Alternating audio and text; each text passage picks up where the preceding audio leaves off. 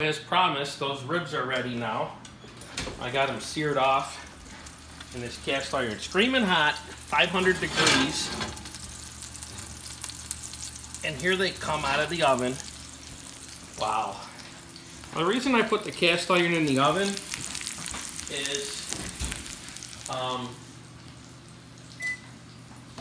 don't like all the spatter all over my stove, okay?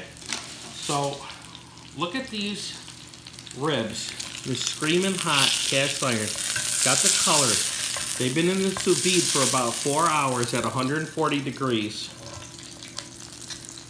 And now I'm gonna let those dogs rest under foil again.